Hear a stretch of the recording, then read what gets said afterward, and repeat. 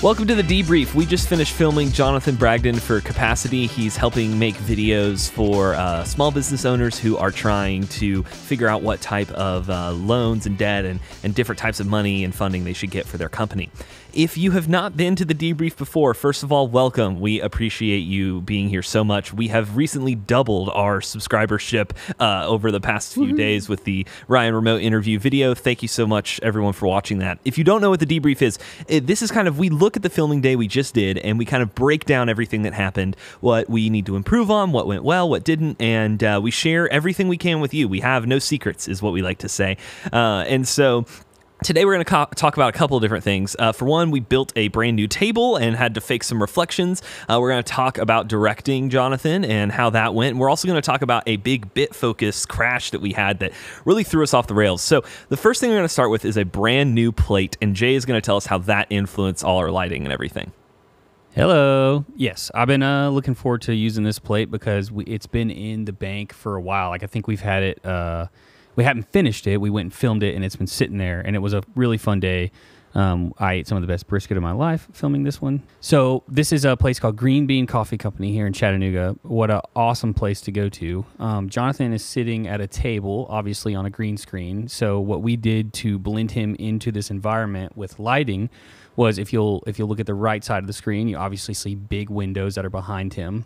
And then on the left side of the screen, we have a shadow side. So on the right side of him, we have our giant, what we call a Gigalight, which is an 8x8 scrim gym with two IntelliTechs behind it. And then on the other side of him, we have a really big bounce that has a light above him hitting the bounce for the fill. There you go. Andre's going to draw it for you guys. Really, really, really liked the way that this set turned out. We were in the middle of kind of lighting and figuring all this out, and Andre went to add, I think it was going to be an accent light for the table and his legs, but the moment he turned it on, I actually freaked out and told him to stop, because whatever he did with that little bit of light spilling into his face and on his body just absolutely sold it. It went from, yeah, that's good, it looks like he's there, to like, wow, that really does the trick. So we were really happy with how that ended up. And we also have a hair light to his back left. Is that correct, Andre? Didn't we put it? Because we do, but it's very, very minimal. You can just see it kind of right yeah there. And I believe I barn doored, so we have it hitting his shoulder and some of the lower part of his body, but I barn doored it off of his head because we were getting a really gnarly reflection. So his head isn't actually getting as much of the light as much as it is just to figure out how to solve the outline problem right on his shoulder. So, but again, I was extremely happy with how this ended up. Yeah, keep going. And I would just say what we did a little differently on this one is we do have a really massive, I think it's 12 feet by 12 foot Westcott scrim gym over here that has two IntelliTechs behind him that's lighting him up like that. Yep. But what Jay's talking about is there still wasn't enough punch. There wasn't enough like kind of hard light kind of hitting him a little bit. And so that's what we were doing. Is I actually was putting it in there for creating hard light on his face, but it was funny when we moved it. It was like, and there it is. Don't touch it anymore. We already did it. So I think that's what was happening there, which is really great. So yeah, I think that turned out really good. The other cool thing we did on this is we have a punch that we do. So this shot right here is actually the same as that previous shot you just saw. That's kind of a mid shot. This one right here.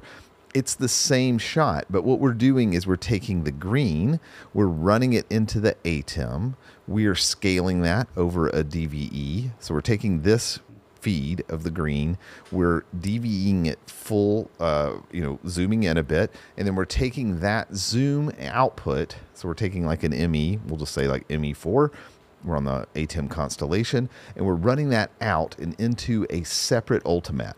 And by doing that, we get two shots where he's looking at camera with his eyes. His eye line's perfectly the same. Obviously, we're losing a little resolution. Also, by doing that, I can take that background and we can blur it more. So you can see the difference of there and then this other shot where we just added a little more blur. We're running all of our plates through OBS, and that's how we're rescaling them easily. And later, I think we'll even talk about some blur that we're doing with them. And one thing I'll add before we move on is we have really been figuring out the balance between soft and hard light. Like soft light is so pretty and it really fills in a nice space without being too harsh. But sometimes to sell that effect and to blend that foreground and the background together, that harsh light is needed. So that's sort of a learning and growing process with us of like, where is that balance between hard and soft light? So we can move on to the next piece. We're going to look at the table that we use that day. You're going to see it here again in a second, but the thing is the actual legs, the actual table that we owned that we were going to use before we kind of did a construction project had a veneer finish. So it wasn't actual wood. It was more like MDF covered with a veneer finish to make it look like wood. And veneer is extremely reflective, which can cause a lot of problems. And I'll let you kind of explain this one a little bit. Okay, sure. So, we had a table. Isaac's demonstrating it for us on the screen here. And so we put this table on. You can see on this side over here how reflective it is of reflecting the green. And so by doing that, it's making it transparent. So we're never wanting things to be super reflective because they can reflect green. Now, there's ways we could get around that. We could adjust the matte density or the black gloss. Both of these would help with that. But you can see right here, see that white area that you see there? I guess I should color in something else. But right here on this side and this side, we always want the matte to be fully black. So anytime it starts going gray like that, like see that area right there, we don't want that. So we were like, what are we going to do? It's 4 p.m. on the day before we're filming. Oh, no. What are we going to do? And we're trying to figure out solutions because he's filming the next morning. And Cammie comes up and she's like, I have a piece of wood if you don't care too much about it. And I think we can make a table. So, talk about that. Yeah, so I pulled this piece of wood out of a closet that we are currently storing our furniture in for set. And we took it next door to Set in Stone, which is like a metal and woodworking shop. And asked Joel here to cut it out. So he's currently, outlining it. So we cut it out and I ended up sanding it and staining it with 2 coats to get the desired color that we wanted. And just kind of, I didn't put any finish on it to seal the stain because that would make it a little glossy and shiny. So we left it matte, no finish.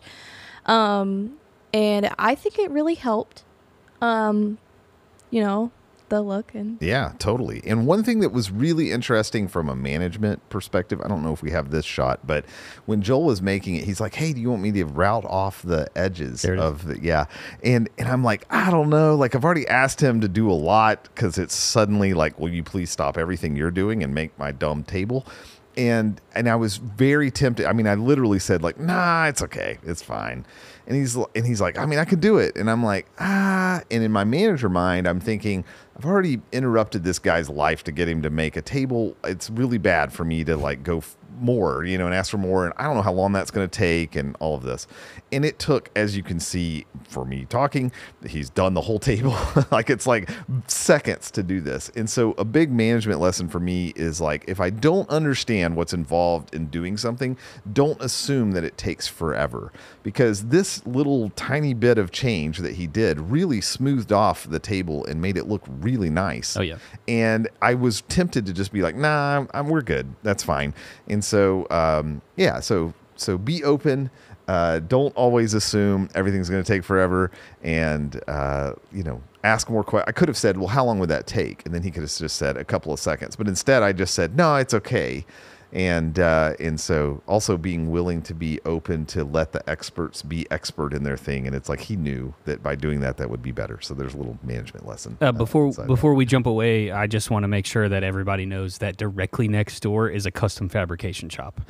So like that place that you saw us in is next door, which is a cheat code if you run a studio. Yep. So. And one thing that happened, though, was we went to all the effort of building that table, and then we figured out a little secret, which is that it turns out the most important thing is that when you rotate your table, it reflects light differently, right? Yeah. So we figured out that, oh, man. So that's the new tabletop that Cammie has on top. She's just kind of rotating it to see, and it was like, oh, man, actually, you can see how shiny it got. So it's like, oh, Actually, maybe if we just had rotated the table so that the grain was maybe perpendicular to the camera angle, that may have helped a lot. Yeah, it really depends on what type of tabletop that you have, because if it's just a smooth surface, if it's reflective, True. can't really change it. But if it's like a wood texture or the veneer that had like a wood texture, that's going to kind of take in the light differently. And like if you move the tabletop so the grain is not where the light is coming from, it will reflect it differently. For sure.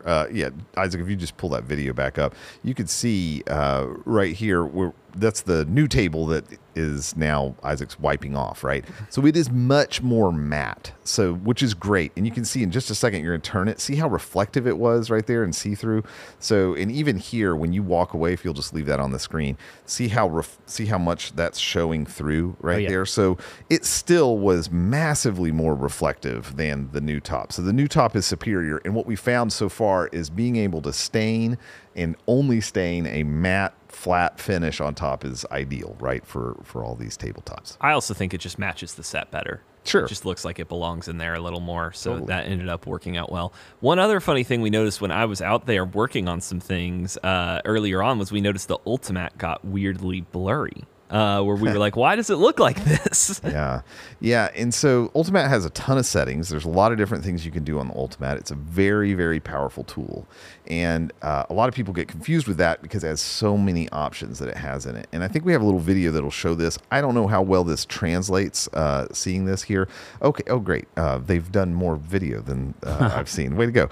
So inside matte, and then filters, there's this average that can show up or median. Either way, you want these set at 0. So if they intentionally blur the shot, I don't know why, but it's terrible. I don't know how that got set. We did not change that setting, and somehow that happened. And I was sitting there looking like, what in the world is going on with this shot? It looks terrible. It's super blurry. And for whatever reason, average had been set over to 4. So just know that it doesn't matter if that says median or average. Either way, it's just doing a blur. And you always want that. Well, I don't know. Obviously, somebody wanted that set at something other than 0, but I can't think of a reason why I would want my shot to look blurry and out of focus. But if yours does, when you hook it up to Ultimatte, I would check those settings. Okay, so we mentioned the reflection on the table, and that was like a keying problem, right? So that's green reflecting, seeing through, and it kind of like makes it not look real at all because you can see through a table, which isn't real. Anyways, other reflections can help things. Can help sell it and make it look even more real. So he had a mug on the table, and you can see it here. And if you look into the mug, you'll start to see some reflections. And here is some film magic that we kind of like pushed into to make it more believable. Let's show that wide shot so we can establish what's in the room. Right. So the challenge is over here in the room is we've got all these plants over here. And what it was reflecting, you're seeing the finished product, but what it was actually reflecting before was just very, very obviously studio looking stuff was happening in the lighting of that. So then, okay, so Jay, take it away. Of what do we do to fix this up? Awesome. So you can see the plants on the left here. So we wanted to add a sort of plant-like formality to it. And then you can see, you don't really know what's on the right. Like, right, you see that's where the light is sort of motivated from. And you can obviously see those big windows. And we have our giant light over there, our big soft light on the right side. So it did look like a window, sort of. It was just sort of a solid piece. So we kind of did some fun things to that. But before we get to that, I want to talk about the plants. And I'll let Cammie take over because she was the artist, nice, if you will, on this one. Nice. Yeah. So looking at the reflection, obviously, putting a plant up there, it didn't really help. So I had to try and take some creative liberty into making fake plants. So I took some black cinefoil and some gaff tape and kind of crumpled it up and taped it to the big monolith that we have that bounces light onto the subject. So I taped it onto there, and it took a while to kind of get it in frame of where the mug is so it can look. Yeah, here I am like pointing and trying to figure out like a little to the left, a little to the right, get it into the right reflection. And this might seem a little like a bit of a nuance kind of a thing. But when you have something that kind of takes you, like if your brain registers and sees it, like that doesn't make any sense, and it kind of takes you out of the actual setting that you're in. So having those little details we really like to make look awesome and kind of put you back into that world that we're setting up. Here Jay is on that side where the big window is trying to make the little lines of the window. Trying to figure out where it's reflecting Yes. on. Yeah. It's so fun. That's why I look like a psychopath. Just a little bit. He does that every day. Yeah. You know what's funny about this one I was thinking about yesterday is a lot of the times like clients will like point out like details. They're like, wow, you guys are so detail oriented. It's crazy. I just can't even see what you're doing. But this time was like, I actually looked at Jonathan's face when we were like sticking cinefoil We are to professionals. the bounce. Yeah. And he was just like, I just don't get it. Like he just kind of like didn't even ask questions. He like saw it and like I saw him like sort of gestures like to what are you guys Nah, never mind. I just don't even. I can't even know. It was really funny. I joked that it was the most Hollywood thing we've ever done, though. 100%. Because that's 100%. You know, this is the type of stuff you have to do when you're on a film set. It's like, how do I fake reality? Oh yeah. I'm trying to make it look real. I can't make it look real. So how do we make it look real? So it was a funny moment of like, this is totally something that be in some behind the scenes of some big budget movies that, well, we used tape and we crumpled it up and you know. Yep. I did want to mention one other lighting thing that we had, and this is just a tip for anyone considering the Hive lights. Mm-hmm. So some of the, we're using maybe a slightly older generation. We love the output of them, but Jay, talk a little bit about what's happening right here. All right. Well, it was obvious you saw that fall. So basically, we like he said, we love the color, we love the DMX control. We love a lot of things about it. The hardware isn't amazing. And I think that's just like wear and tear. Like I'm sure when you first buy it and you put it on, it's like rock solid. And there's this little spring with a clip that goes into like a little space that's supposed to lock it on.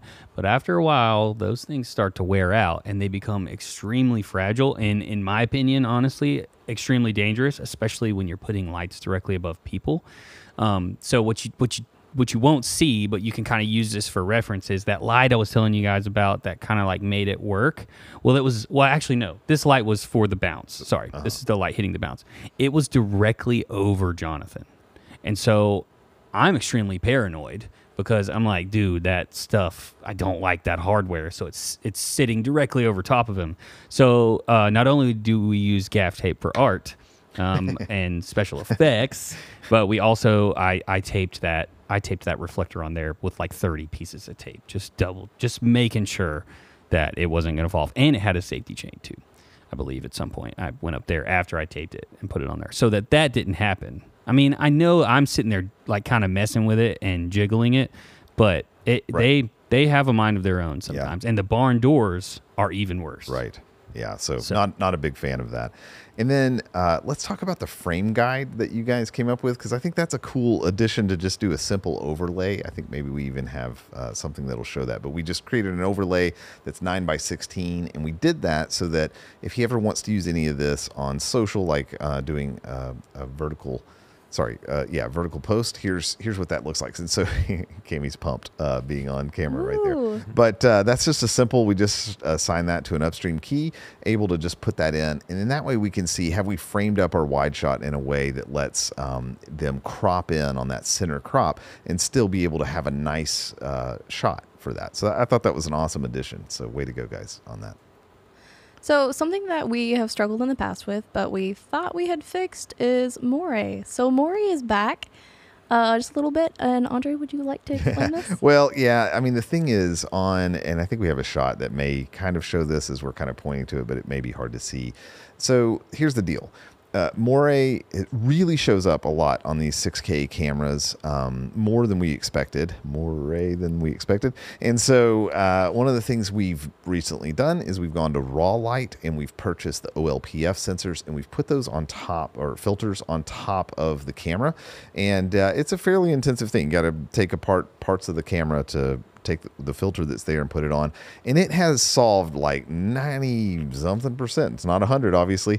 A really high percentage. Like, this is the first time we've seen it, and I can't remember how many months we've had it with that on. But this particular sweater was exhibiting that, and the reason I'm making a point to really point that out is something you should know is if your camera does exhibit any amount of moire, if you use the Ultimatte, it will really accentuate that. So just know moire may be 10% on your camera. It's going to be 40 to 60% on the Ultimatte. So Ultimatte really seems to want to show off more. Maybe we should add that blur back in, and then maybe that fixes it. But anyway, just be aware of that happens, and OLPF is definitely the way to go to solve most of this. Now, on the OLPF, are there some trade-offs with that, Andre? I don't want to talk about it. Okay. Yeah, there are some trade-offs. And so one of the things that's happened using that raw light is I have a tiny little outline that's driving me bananas. So before that, I was able to get a perfect key around the edges.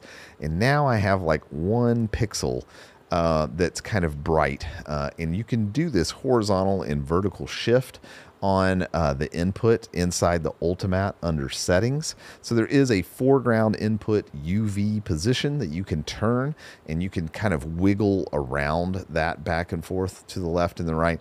And what I really wish I could do is just shrink it by about 2 pixels. But anyway, just be aware that the raw light could introduce some outlining artifacts on your image. Yeah, and that goes back to lighting too. Like that kind of cycles back to that, because like that's our main way of combating that outline is to hit that hard light on the edge of their shoulder or their arm or whatever, to kind of make that go away. Does that a question I have, and I think I know the answer, but does that outline happen more with like specific colors?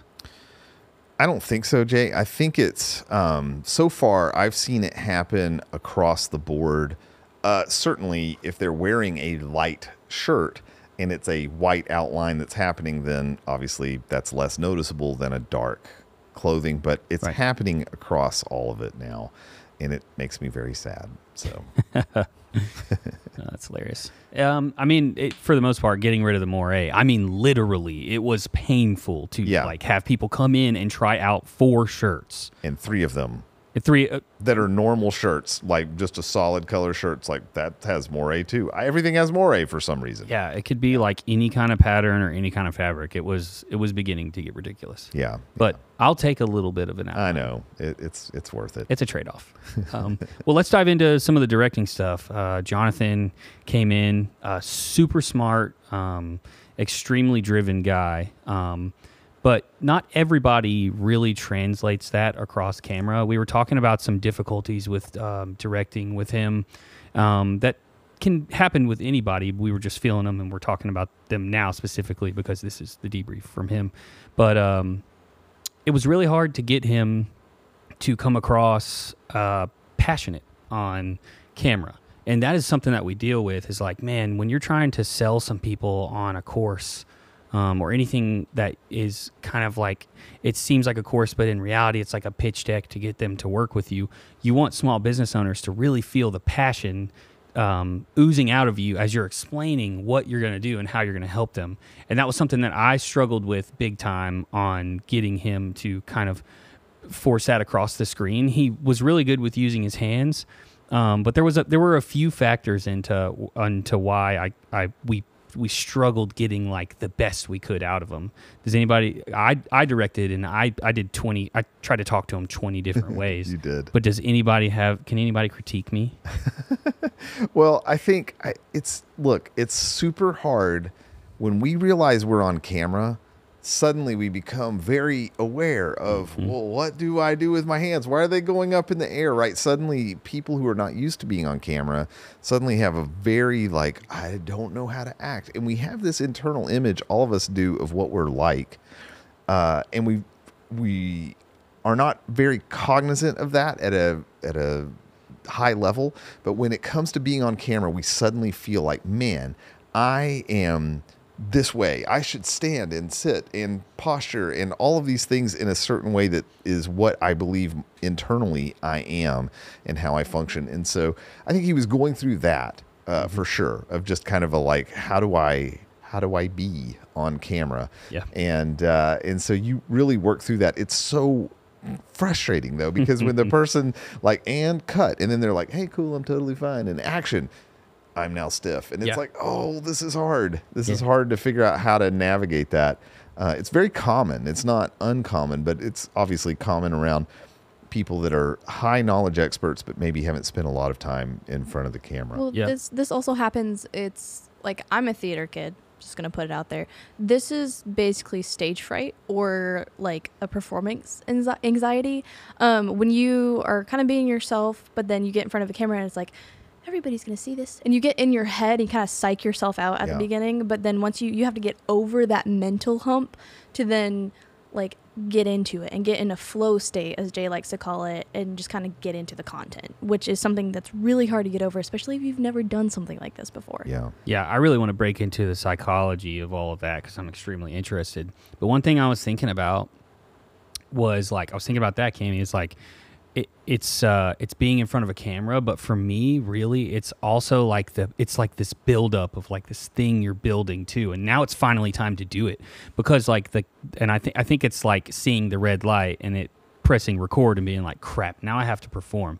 Because the day before he was in here, we love to have people come in, and this is a secret tip. If you can get people in the day before and you can light them the day before, that makes your the next morning a lot easier. A lot less stressful. Yes. But I noticed something because it wasn't the camera itself, or maybe it was more professional, but I want to understand the psychology of somebody who gets in front of a camera and they completely shut down versus somebody like him who was absolutely incredible on Zoom. So when it was a conversational piece and he was talking and explaining and expanding on what he was talking about, it was like a completely different person. He really delivered the content and everything he was trying to explain to his clients very well. And so we always tell people, imagine another person on the side of that camera. And I weirdly enough, feel like I'm sort of doing that right now because I'm looking at it. But we always tell people that. And like in my mind, that doesn't always click as like the thing that like helps the person. But like now, as thinking through it more and understanding like, oh, wait, actually, when he was talking to people, you know, he was killing it. And doing a really good job. Yeah. And that was what Andre, you had me press record the day before when he was in there on a Zoom call because it was so good. Right, because it was like, oh, well, that's what we want right there. Yeah. And I think here's the challenge. When a client comes in and they feel the need to start self-editing. So they are talking, hold on, let me say it again. They're talking, hold on. You know, when a client is talking, right, when they start doing that, they're like breaking that momentum, like Cammie was mentioning, that Jay mentioned, the flow, right? So they're breaking that flow.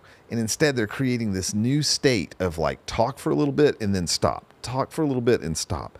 And it doesn't get it in momentum and interesting. Instead, it just feels, it just doesn't feel good, I guess is the easiest way to say it. Yeah, well, you get different levels of energy and there's all kinds of differences and variables that come from it. But also what it does in my mind is it cripples the person from getting into that flow state. So it cripples them in a way where they can't think forward. So the flow state idea to me is once you get the ball rolling, then your brain works better about knowing what's coming up next, how to end what you're talking about now, and move on to the next subject.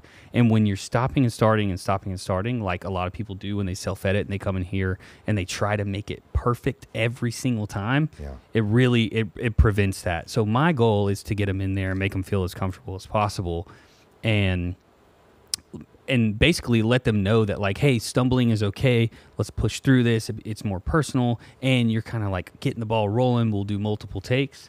But man, if they can't grasp that, then it becomes to be challenging. I have mentioned on this podcast before. Tyler calls it the talk, and it's where like I introduce myself two different ways. Where if I was on camera, if I wasn't on camera, and that's worked on so many people. A lot of everybody always understands it, but this was the first time where I had to do it twice, and I still wasn't able to get it to work.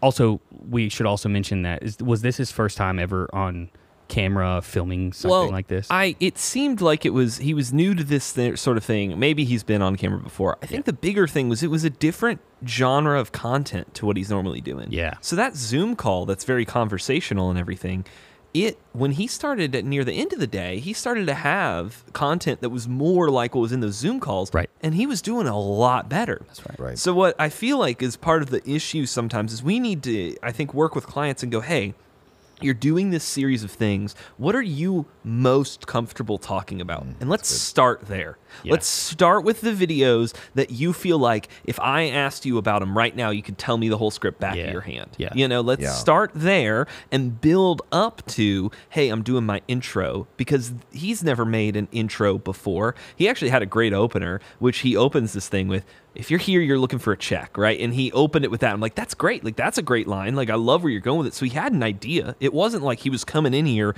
and like, well, I've got all of these courses and then I got to intro it. And so I guess I'll just, I don't know. So the intro's good. It's me, you know, like he had an idea of where he was going, and it was similar to what he would do day to day. The problem was just integrating it together in a way. And I think what can get frustrating is doing something again and again. This is the second time we've recorded this debrief.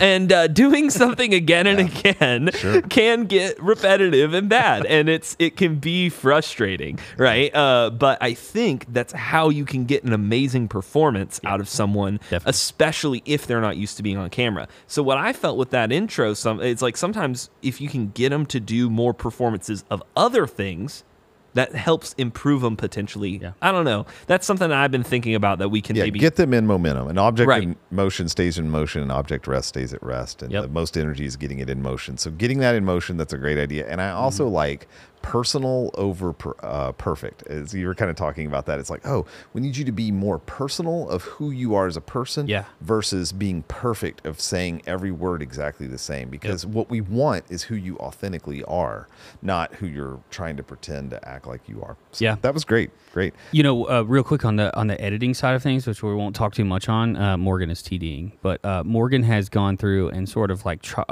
taken these and kind of chopped them and put them together. And Morgan does a really good job of cutting out some of the dead space and some of the like quirkiness of it. But what's funny is I actually went back on like a couple of those, and I actually pulled it back and let that space happen, because he flowed into the next segment, and it felt like and instead of feeling like a robot onto the next subject, it felt like I had an actual human on the screen talking to me. So that was a really important point to me. Love that. And so while we were doing all of this, we're going through the day, then we had some problems. So bad things happen. We're big users of BitFocus here. We have 1 million stream decks. Here's one of them that I can kind of show. We have 1 million of them, and we use them to control a bunch of things. But they're the most important for Jay in the director's chair, because he has the ability to start and stop recordings, and when you start a recording, it makes a document in Notion that then you hit a button and it makes a timestamp. It shows you how long since the video started to when you make that note, and that way we know, hey, we need to cut here, we're going to pick up here, stuff like that. Then we also have a timer that triggers on our Pro Presenter stage display that shows how long the video's been recording. That's mostly so the client can see, oh, I had a 6-minute long video that I've been recording. That's how I'm doing. Both of those things failed. And we think that is partially because Pro Presenter, we had tried something and made a separate stage display. That screwed up the other thing. Timestamper with Notion, we're not quite sure what happened there, and I'm a little worried it might break in the future. But the bigger problem that happened is once that broke, Jay couldn't do his job. I broke. And what happened for you there in that moment? Oh, so basically, like all the controls that I typically go off of or I typically use were like completely taken away from me, which is typically okay. If that happens and the Pro Presenter clock starts, I'm good. I can go into Notion and I can just manually enter the time. I don't care. Like it's just a little extra typing. It's no biggie.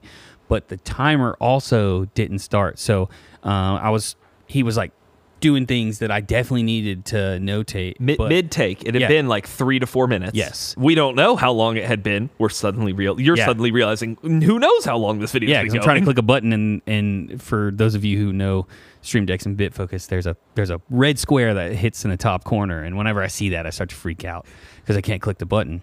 So I had an idea of what to do to fix this, which would be, I have a multi-view here in front of me, and I have 8 hyperdecks. So and they're all set to sync off time code of time of day, correct?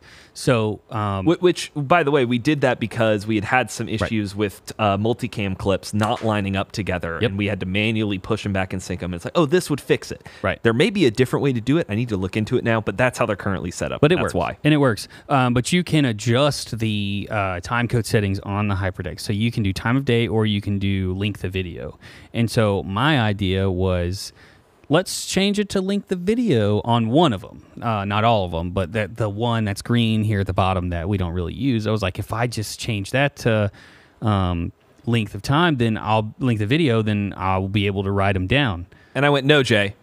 That will break so many things. No, like I just shut you down basically. Like you're still thinking. You haven't even like fully considered the idea, and I shut you down here in this moment because I'm going, well, wait a minute. It doesn't matter if you do that right now because he's in the middle of a take that we can't recover the time from. There's just no way we could have done it in that moment. Yeah, and all that's happening in my head is Isaac's name with a bunch of expletives swirling it in a big pot. Because I'm now shutting you down instead of going, hey, Jay, wait. What are we going to do to fix it for this one? Because changing it wasn't going to fix it for this one. So we would have to wait anyways. What can we do to fix it right now? The answer ended up being, well, good news, it's Morgan's problem. Basically, yeah. And so, my freak out is because, like I've said before, like I'm worried about being able to do my job, not for me, but for the person that's editing. Because I've been there before, and I've gotten crappy notes, and I've had that headache. So my worry was all about Morgan being able to edit correctly. And you and I were in a tussle. I was headed over there because you were like, nah. And I was like, well, you don't tell me what to do. So I'm going to go press a button. And then Morgan's like, hold up, dude. Like, let's hold on. And then finally Morgan was like, dude, I'll just watch it. It's no big deal. Like I'll edit it, watch it, and figure it out. And that was what settled it. That's what settled it all. But the best part of all of this is Andre probably has a completely different perspective on what we're talking about. I don't know if you can show the behind the scene. There you go. So here's where we all sit. Hey. And Emma's creeping on us, helping us stay on task, and Morgan's up there TDing. So Morgan was here next to me where Emma is, and so I can kind of see over, got this new OLED. It's really beautiful. But I could see over, and from my perspective, it was like, we're trucking along, everything's awesome, and nuclear explosion is happening. And I'm like, oh no. And so, I think we've kind of narrowed down on our company these 3 values that we're trying to do, which is be excellent, love people, and adapt and innovate. And in that moment when Jay is like, I have a 10 out of 10 problem that's a complete blocker for me doing my job, and mentioning that to Isaac's no shutdown response left no room for any other answer except it's broken. Good luck, too bad. And so then Jay's left with, well, I can either accept the reality that you've just presented to me of there's no option whatsoever, or I'm just going to take matters into my own hands. And so that's what you were doing. It's like, well, you've told me no, but there has to be a way. And so, I think the tip there is kind of what you guys have already unpacked. But, Isaac, in the future, it's going to be better for you. Instead of being like, no, it's more like, hey, okay, hang on. I don't know how to do that right now for this. I understand that's a big problem. Let's think through some ideas of what we can do. My mind's not immediately coming up with an answer, right? That's still okay because it understands that, oh, we're still on the same team. We're still trying to work together to solve it versus like, nope. Like the Jimmy Fallon tech guy, computer guy, IT. Move, Instead of that, it was so that could have been an easier way to solve that, like you've mentioned, of just acknowledging like, hey, okay, all right, this is a real problem. Let's figure out the answer. And then Jay, on your end, that shut you down, as it makes sense that it would have, and then that was making you like, well, I'm going to just go over there and push buttons then until I can figure out an answer. Like I'm determined to find an answer. And, and so that was also caustic too, because it was making it where it was like, oh no, because Morgan and Isaac are now understanding like doing that is going to also cause other problems. So it was making everything go way up. And so I think we have to be careful about our responses. It's easy in the heat of the moment to just be like, no, wrong. Max, my 6-year-old, he started to say incorrect. So like you'll say something and you're like, blah, blah, blah, blah. He's like, incorrect, and it's hilarious right now because he's 6 saying incorrect. But there's a point where it's like you're going to get punched if you say that to some people, right? Because it just leaves no room for any other interpretation or any other thing to happen. And so similarly, we've just got to realize, like, I think the way to approach that is like, okay, I hear you saying no, but let's figure out an answer.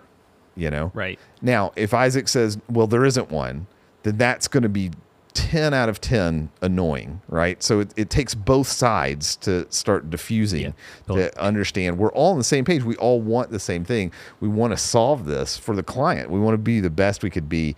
And since then, we've thought through like 10 ideas of how we could have solved that, right? Yeah. Well, and the thing that I think is frustrating is in that moment for that video, there were 2 options. Either we didn't have time code or we stop them. Those are the only things I can think of that would have fixed it for that specific video. Yeah. Because at that point, I can't think of anything that would have had a timer related enough for us to figure it out without rewatching the video. That was I mean, and so what's funny we is could have taken notes starting from when whatever he said. Like we could be listening to it. Yeah, like at this word, this capital thing. That's where there was an issue. There were no amazing though. Like there was no timer in any way at all. So it's like the only other solutions were all medium level. It wasn't like there was like the thing. But I agree. Like there could have been things to happen there. But I realized the biggest thing is like we needed to know. It's like, okay, well, I can't retroactively fix it. We need to figure out, we're going to have to take a pause on the next thing before we get to the next video for sure. And what I needed to do in that moment with you is like, okay, this really sucks. How about before the next video, I take some time to figure it out. Right now, what can I do to help you? Instead of being, but what I did instead is I laser focused on, well, I've got to fix this so that by the time you're recording the next video, it's ready. Yeah. Which is what I was thinking and couldn't communicate because I was also before this, I'd been editing B-roll and doing stuff. So I was so like, mode Different shifting modes. and it was just weird. Yeah. The last thing I will say, like we were talking about flow state, the thing is like finally after 9 takes of the first one, he finally had a good take on the second one, and that's when this happened. That was the most frustrating part of it all, because it's like, oh, I don't want to. Hey, one thing I'm super proud of us though is that even in the midst of, because we're not always like, we love each other, but that doesn't mean we always love each other. And so even in the midst of that, us being able to have this conversation is so healthy. It's so good for us to be able to unpack this. It's great. Look, we're not going to always be perfect, but if we have an attitude of reconciliation, if we have a way of trying to think through, okay, here's how we're going to do it better, we become unstoppable. So that's way to go, guys, on all of that. And so listen, hey, thanks for watching this debrief. There's a lot of different things that happened. I was super proud of the way this set ended up looking. And I think we really got Jonathan in a great place. Like, I think we ended up with some really great content for him. And a cool thing has happened to us. We released this video teaching how Ryan and I looked like we were in the same room and he's in Australia and I'm in our studio here. And that really blew up for us. That's a big blow up. Like a lot of views happened and a lot of new subscribers. So if you're one of those people that made it all the way to this point, way to go. Thanks for watching this. Our goal here is to just tell you every single thing we can think of to help. This is the show I want as a studio owner. Like, I want to watch, like, how are they handling these different things? What are they thinking through? And so hopefully you found some gold in this episode. I think there's gold in every single one of them, actually. So thank you for watching. If you haven't subscribed and you got all the way to this point, please subscribe. And we'd love to just keep you come with us on this journey. We want you to see everything that we're showing and doing, and we have a lot in store in the future that we can't wait to share with you. So thank you for watching.